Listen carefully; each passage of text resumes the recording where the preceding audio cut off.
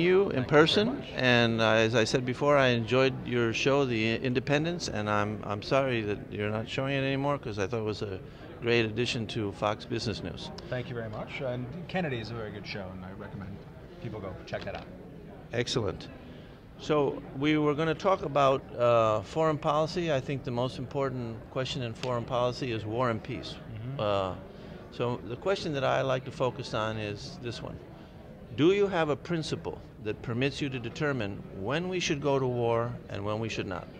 I think I personally am not what you would describe as a philosophically based person, right? So I don't walk around adhering my brain to a principle that can be summed up. I don't use I don't use some kind of 10-word axiom to determine what that is. So on one sense, the answer is no. My general feeling has been for a long time now that we're just way too promiscuous in this country to use military intervention as kind of a first or ever-present option. We don't. I liken it a little bit to, there's no reason why Saudi Arabia shouldn't be sustaining casualties on behalf of shared interests that we theoretically might have somewhere in the universe, right? So I feel like we're way overextended, that it's helping to bankrupt the country, that it creates all kinds of moral hazard problems, moral problems. I am probably more interventionist than your average libertarian. There are some libertarians for whom anti-war is just, it is, the non-aggression principle is the most axiomatic thing in their life. I get it, I'm not that person. But I'm a hell of a lot less interventionist than certainly 99% of people who've made speeches at this conference. Well, I guess Saudi Arabia has, in my view, even more interest in fighting ISIS because they're in their neighborhood and they're a problem for them. But exactly. My question was, do you think that the fact that so many people are, like yourself, who don't have a specific principle that permits them to have guidance of when to go to war and when not to, could that be one of the root causes of why we are so promiscuous in all these wars and we're getting involved in all these wars willy-nilly for contradictory reasons? Sometimes, we go for war for this reason, other times we don't, etc. Maybe. I think the biggest problem lies in the amorphousness of the term national interest. National interest is in the eye of every beholder. On some level, you only go to war if you're attacked, period.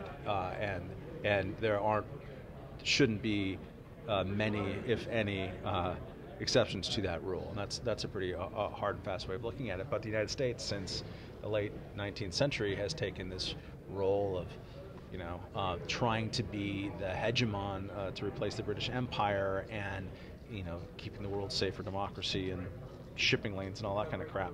And as a result, we cannot imagine a world in which we are not playing the lead role in adjudicating all disputes.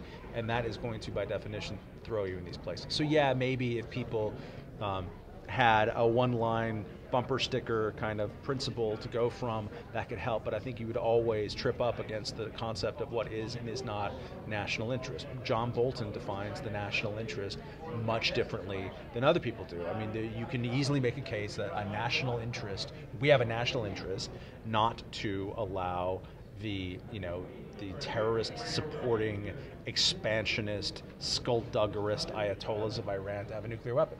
You can make that case. I don't necessarily agree with that case, but you can make that case because the term national interest is elastic. And I don't think that you're going to get anywhere in America, ultimately, like in a broad kind of political way, to try to reduce everyone's way of thinking about this in non-aggression principles.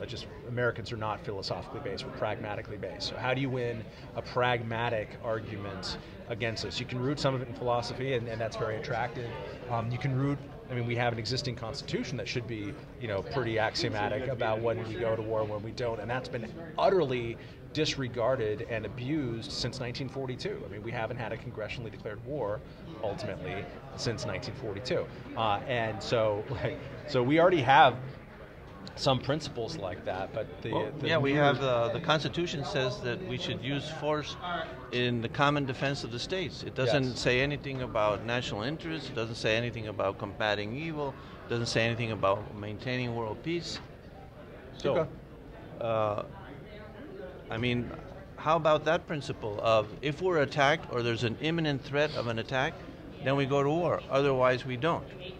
Sounds like that's the principle, I think, that's implied in the Constitution. I agree with that. That is the principle implied in the Constitution. And then, so the follow-up question is, how come that didn't work? Well, because of the amount of lawlessness in president after president, and Obama's taken it to a new high, where the Constitution